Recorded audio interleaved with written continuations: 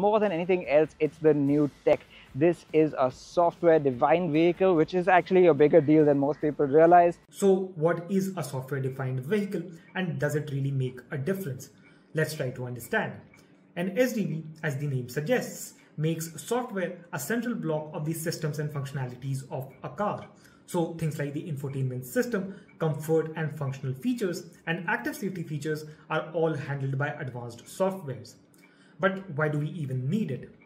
Given how cars have evolved over all these years with more and more electronics, a ton of dedicated ECUs, consequently more wiring, and their inability to communicate between themselves is what has led to the development of SDVs.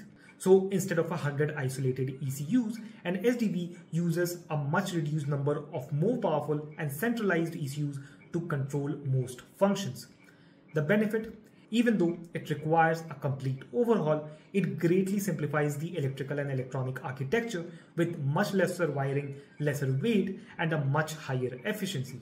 What's more, the subsystems can communicate between themselves. So your car is going to be a smartphone on wheels.